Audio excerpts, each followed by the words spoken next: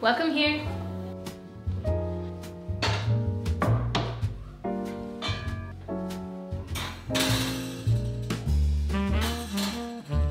My name is Sarah Therese. On my old channel, I used to do minimalism videos all the time. I found them to be very enjoyable and fun, and it was an easy way for me to share my life and also just tips, because I feel like the reason we feel like our worlds are falling in on us, I mean, there's a lot of reasons why we may feel like that, but I think a lot of it has to do with the home and what our home is doing and yielding. And I think a lot of that comes down to what we own, how we organized, what our homes look like on a daily basis, how easy or hard our homes are to take care of. So I want to take you guys through a little bit of my day and share with you some of the minimalism things that I do. We're gonna go through pretty much the whole house, and I'll share with you what I do. I'm a mom of 5. We actually used to live in a mobile when there was just 3 kids, but that really taught me how to live more minimal, because we had 3 kids plus me and my husband in a space of 700 and something square feet, 1 bedroom. So that was pretty wild. I have to make my kids some lunch. I'm gonna do that, and then we're gonna go wander around my house. Yep, set the table almost ready.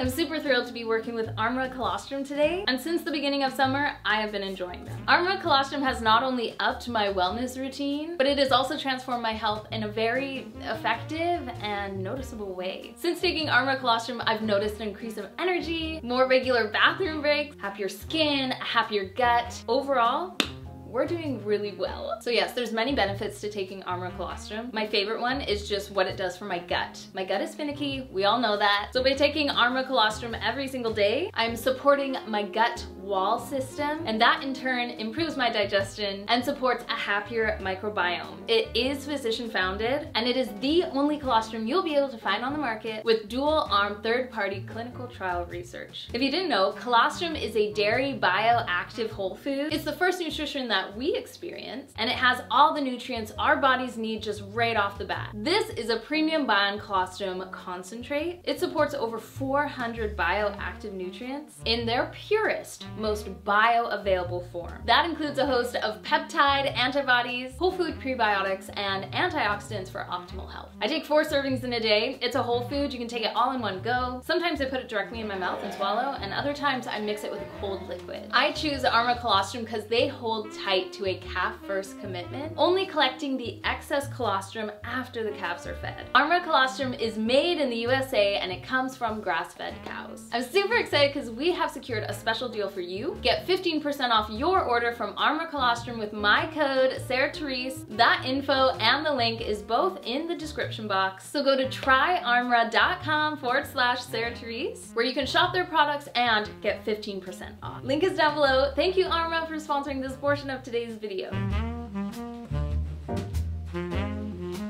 Minimalism is very personal. It's very much just based on one's own experience. So there are some minimalists that are, compared to me, are on just a completely different scale. But I also think it's bad to view minimalism on a scale because no one is doing it right or wrong, because we all live very different lives. And especially when you have 5 kids, you're gonna live it very different than if you were single or a couple with no kids. For us, the pursuit of minimalism is not for us to particularly own less stuff, but to simplify almost all the areas, if not all the areas in our life, and that really does start in the home with the things that we own. So maybe it is kind of owning less stuff, but it's a different bit of a mindset, you could say.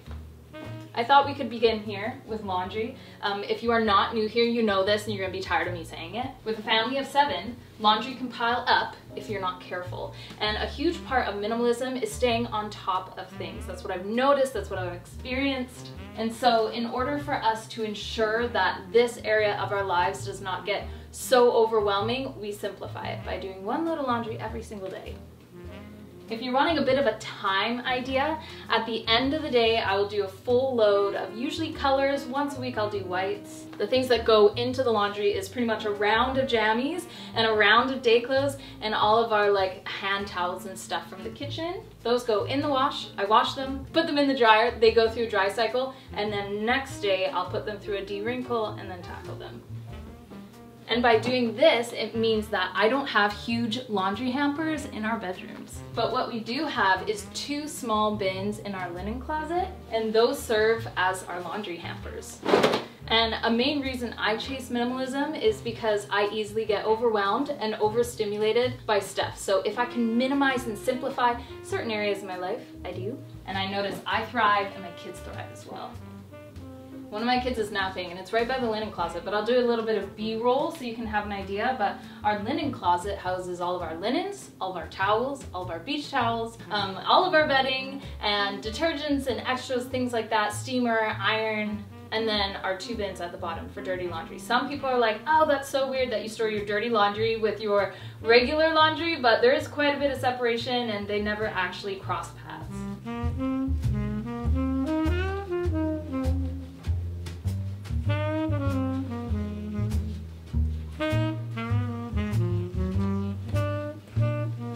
This is quite simple, but as you can see, there's no decor pillows on our bed. I find that the only things that should be on my bed are the things I sleep with. And that brings me the most joy. I'm not a throw pillow person. If I'm going to bed at night, I just want to climb in. I don't want to start pulling things off or whatever. So no throw pillows. Really, really simple, minimal bedding.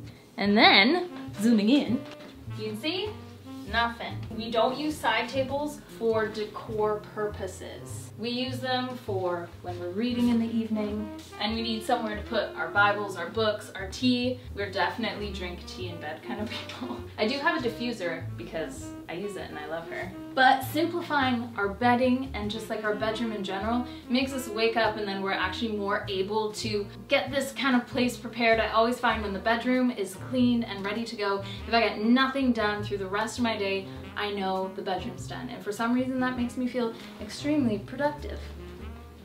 Okay, well, welcome to the kitchen.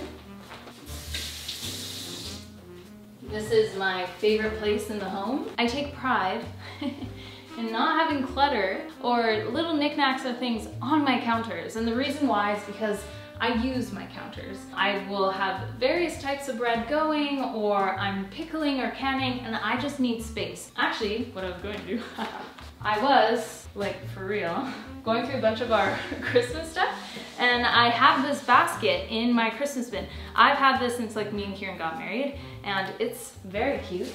I was going to put all of our homemade bread in it, and it's just a little bit nicer, it's free because I already had it, and it's easier for the kids to grab and pull what they need. Whatever I keep on the counter, I either use it often or I need it to be more available for the kids to grab. So that's why bananas chill down here and they're not up on the produce shelf. So I got bread down here, it's not up in a shelf. Cooking utensils, obviously, that's very convenient. The chopping board stays out here. This is our only chopping board. This is actually my childhood chopping board, so it stays out here. Again, convenient, but everything has a purpose, and if it doesn't have a purpose, it needs to either get out or go elsewhere where it can have purpose. I should make myself a cup of coffee.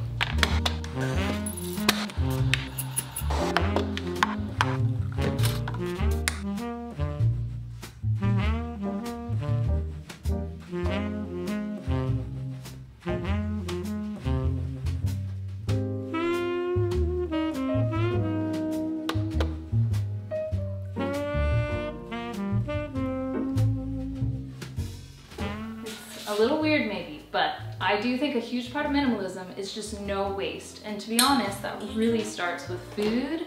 I know everything in my fridge as if it were an old friend. I know what's in here, I know what I'm buying, I know what needs to be used up, and it is also organized. If my fridge is in order, then all the other things that have to do with food will most likely also be in order. If I know what's in here, I know what I can bring out of it. And this just gives me a little bit of peace of mind too, especially when I'm at the grocery store. I know what I'm doing, why I'm doing it, and what I still have in here.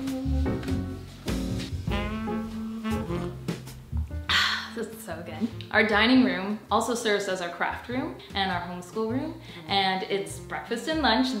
If this table could talk, it would have some things to say. As you can see, besides my kids' cups, in between activities, this table is clear, so we can actually do said activities, such as crafts, homeschool, whatever. We don't do decor through here. We don't do any decor on surfaces, especially in the dining room. I got small kids as young as 2 all the way up to almost 9, and it's easier if I just don't have anything. Something I might move around is a candle, and that's still something I have to be aware of, where it is, who's around. But I have so many people that come in and go, if you just put a runner, if you just put a basket of this, if you just did, and I just can't, because I need to keep this place clean and very user-friendly for small kids. And the easiest way I can do that is by not having a ton of stuff in it. I like the look of stuff. I do. I know that sounds crazy, but I do like the look of stuff. And I like the look of stuff on my wall. This I thrifted for like $10, $20. Amazing, right? It's just a print of Claude Monet, and this gives life to the space. Just a simple picture on the wall, out of the way. I don't have to clean it. It doesn't get in the way. I love stuff that just chills on the wall. We are back upstairs because I feel like I totally missed one of the most minimal areas in my life, which is my wardrobe. It's all in there. You can kind of see it, not really. It's so dark today, so bear with me. These are Kieran's clothes, way in the back. Someone zoom in on this. Kieran's clothes. On this side is my clothes. I think I'm just like a lot of other people in their teenage years. I used to have so many clothes, so many, and I would wear something maybe like once or twice, and I just loved the idea that I had it. And then I grew out of that because I became a mom. My body was changing through pregnancy and postpartum, and I realized I had to get this show together. This was something that I'm living in my entire life. I need to understand what I'm doing with my clothes, my wardrobe, and it needs to be affordable because this economy is crazy. I would rather have, which is what I have, 3 really good pairs of jeans. They all have a little bit something different to them. Some are more high-rise, some go not lower, not lower. Some are a little bit lower, and some are more flare, some are more tapered. But I'd rather have 3 phenomenal jeans than 20 pairs of jeans that are okay. By having a smaller wardrobe, I'm simplifying getting dressed in the morning because I do have a smaller wardrobe. What does that mean? It's just above a capsule. So some people say a capsule is like 30 to 40 pieces. I think I'm riding on like 43, but that's in total for summer, winter, fall, spring clothing. You also save money, you forget about trends, and you can dress simply and quickly every single morning. It takes me a minute, not even to throw something on and call it a day. Minimalism does not mean you do not exist or have to act as if you do not. It's not about having a perfect home, because check it, not a perfect home. We still live and exist here, but by living more simply, we're able to clean up easier, we're able to play better, and yes, my kids have a small collection of toys. They don't have anything crazy. There's no wondering where things go or why even things are there. Everything has a purpose, everything has a place. Lincoln Logs go in this. And the only toys in the living room, and yes, you know what?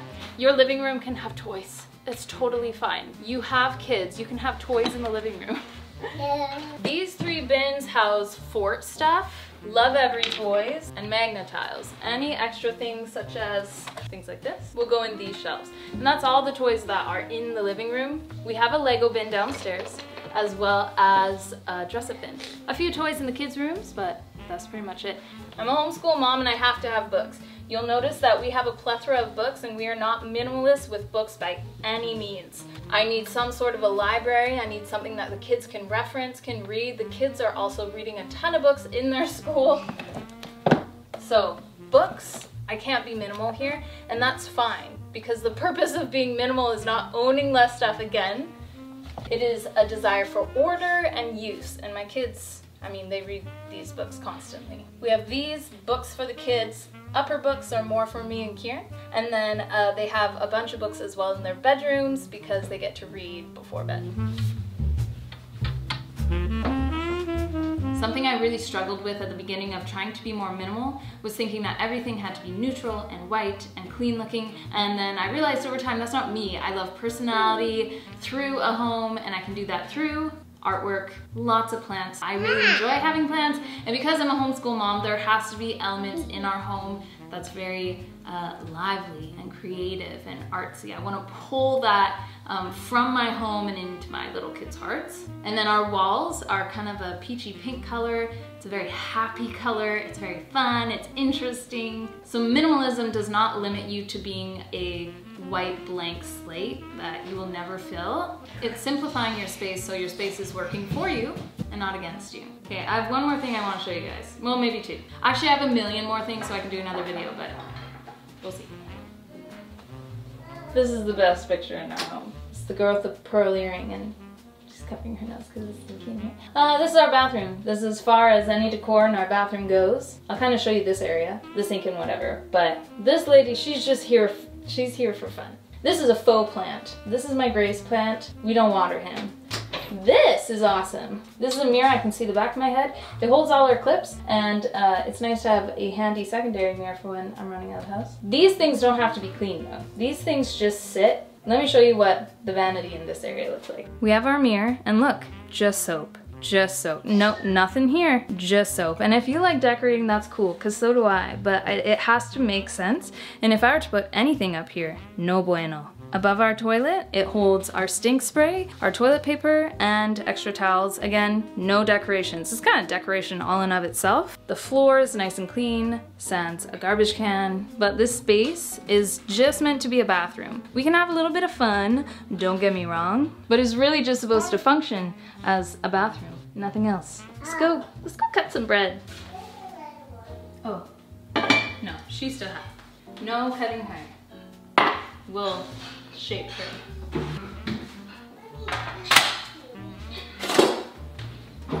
Thank you for being here and watching today's video. I feel like I haven't really done too much minimalism stuff on this channel, but if you want to see a more detailed minimalism kitchen tour, I go into all the cabinets in my entire kitchen and I lay it out for you and tell you guys like why I do it and how I do it and such. So that'll be linked down below. If you want to see more minimalism videos, let me know, because it's still a huge part of my heart and soul. I've just been out of it for a little bit, but maybe I'll hop back into it. Thank you for being here and joining me for today's video. I got some sourdough hot dog buns to finish up. I'll see you guys later. Bye.